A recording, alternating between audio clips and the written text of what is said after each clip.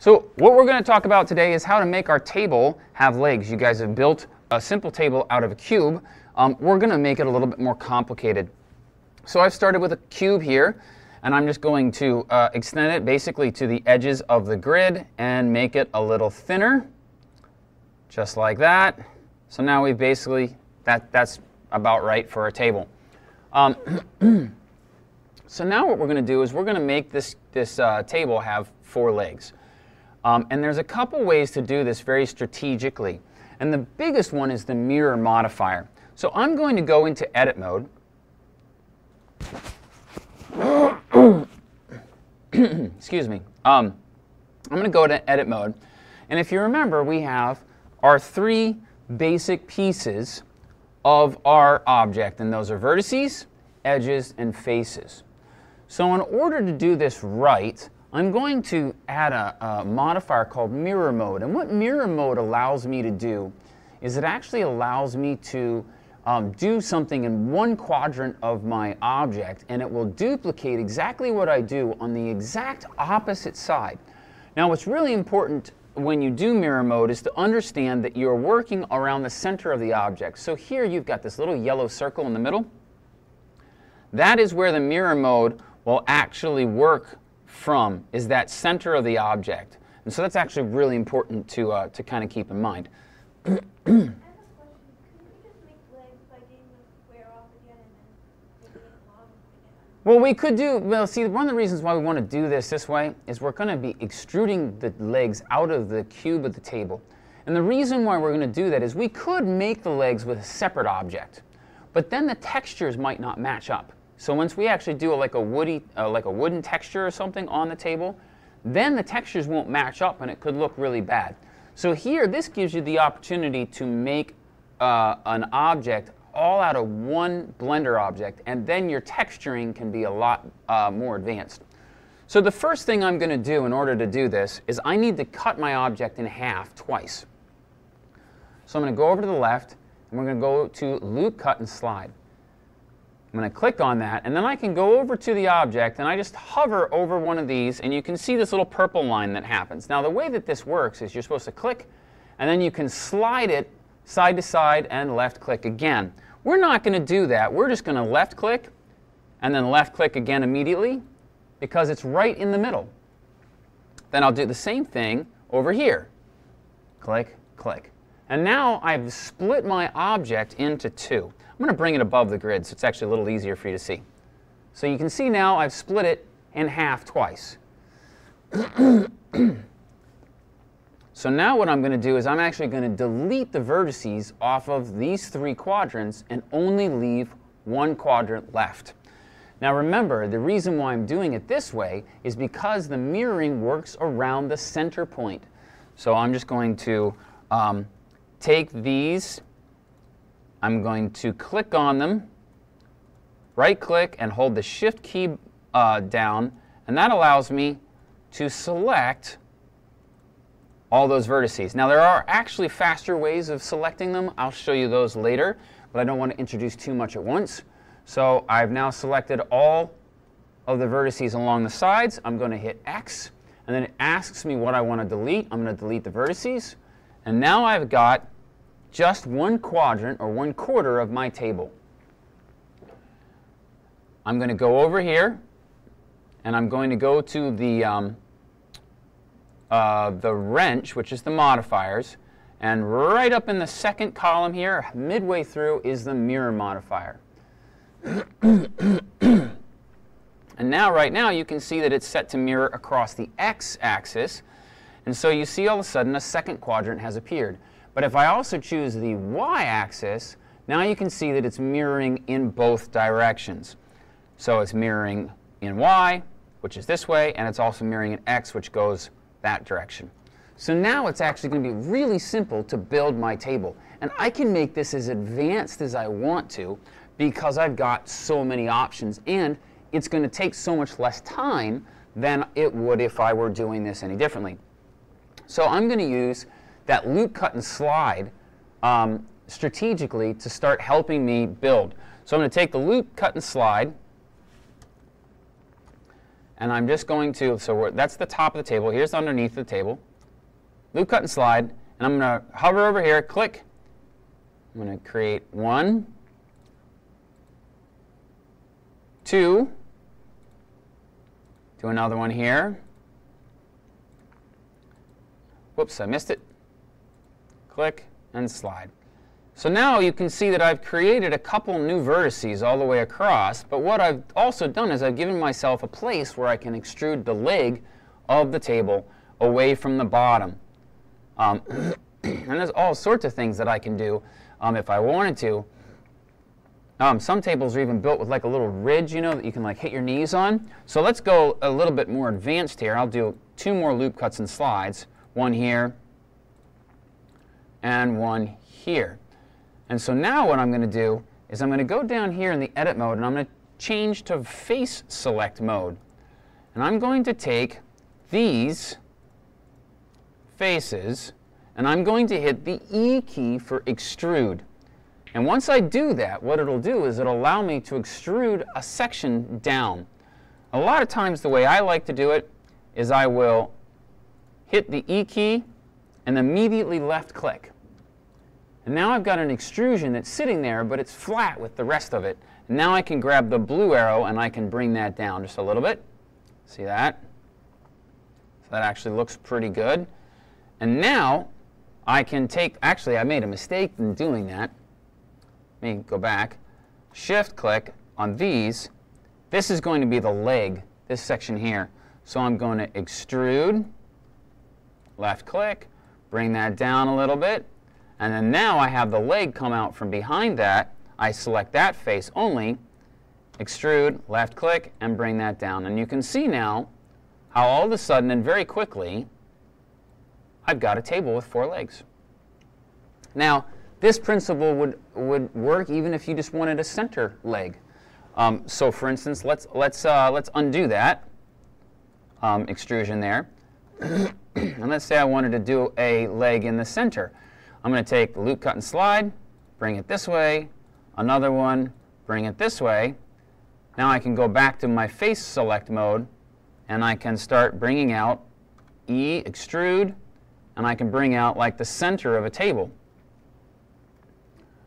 And let's say I wanted it to get a little bit wider at the bottom. That's okay. I can hit S to scale, and I can bring them out. And now you might say, okay, that looks really clumsy, Mr. Weisford. I want something like a little bit more, as flows a little bit more, is a little more elegant. Fine. Take your loop, cut, slide, bring it in here. We can scale it back down. And then what I'm going to do is I'm going to show you how we can smoothen our corners. So basically, we now have a table that's got a leg in the center. I'm going to undo that. I like the 4 corners of the legs better. So I'm just going to bring this back out, extrude, left click, bring down my 4 legs here. Whoop, that's a really short table. There we go. That's much better. And now I'm going to go back to a different modifier, and I'm going to add a subdivision surface modifier. Now this is a really interesting one. I think I showed you guys this before. It rounds everything off. So I'll set it to 3 or 4. And you can see how it kind of rounds everything off and makes it look, smoother. And what I can do now is using something that we call edge creasing, we can actually control how sharp edges are. So if we go in here, you can see how this is really smooth at the bottom, but I probably wouldn't want it to be smooth right there. So I'm going to go to my edge select mode. Let's turn this off for a second with the eyeball. And I'm just going to hit Alt and right click, and let's see, it should go right down the line for both of them. Shift. And I can turn this back on, and then I can go to the mesh menu, edges, come on, and I can say mark or edge crease here, and then now as I move the mouse left or right, it increases or decreases the sharpness of that edge. So it's really kind of really cool. So now you can see how that's really sharp, but my corners are a little bit rounded. I can go in the middle of that too. So, and it's the keystroke is Shift E. So Shift E, and I can make it a little bit more or less. And actually, what I would, whoops-a-daisy, what I would want to do is I hit Shift Z instead of Control Z to undo. I'm actually going to do these all the same time. So now I've got those. Shift E is the keystroke, and now I can kind of set a little bit of a bevel, like a little roundness to the edges, but not too much. Now I'm going to do the base of the legs here. So I'm going to shift right-click on these right here. Don't want that one. Don't need that one either. Whoops. There we go. So now I've got the base of the leg here. Turn that back on and Shift E. And now I can control how sharp the edge around the leg is. And you can kind of see how that works. And actually these two going down, because of me making that so complicated, I'm going to make it less by Shift E and move my mouse to the left, and you can see how it's making it a little less sharp. And you just start to play with how that works. Then the other fun thing is you can start to do cross sections. So let me do the bottom here. Alt-click. So I can select all four of these, Shift E, and now I can use my loop cut and slide, go here, and I can start scaling it up or down to create some cool shapes in my table legs that will be a little bit more fun than, say, just a normal, shape. So loop, cut, and slide, boom. And the closer those are together, then obviously the sharper you can make these kind of fun little shapes and stuff like that. The reason why I'm showing you the loop cuts and slides is because, to be honest with you, loop cuts and slides and extrusion, which is the E key, those things probably make up a majority of the way that you can build objects in Blender. Now, I don't expect you to go to some huge amount of detail here with this table. Just give it some legs, make it look pretty, and you've got your animation done. But in order to do this, you do need to do the loop cuts and slides and the extrusion, because now it's all one object. And now we can put a nice texture on it in a way that was, not going to be possible before. And you can play with the edge creasing and all that sort of stuff as we go along. So, in review, really quickly, take your cube, you're going to use loop, cut, and slide, and divide it in half twice. You're going to delete 3/4 of the table, add your mirror modifier, and set it to mirror in X and Y. Once you do that, now you can extrude the legs out of the bottom, and it will make all four of them be identically the same. That extrusion or that mirror modifier is so helpful. I mean, it's incredibly helpful. Then the two tools that you use to do that are your loop, cuts, and slides, which basically you are creating a new cross-section of your object with the loop, cut, and slide. And then the extrusion is being able to take a face or a section and extrude it out. Now, just to show you, you can extrude points too. So I was extruding faces. I can extrude, you can get yourself in trouble this way too, really easily. But if I just grab a point here like this and hit the E key, see, I've got a new point.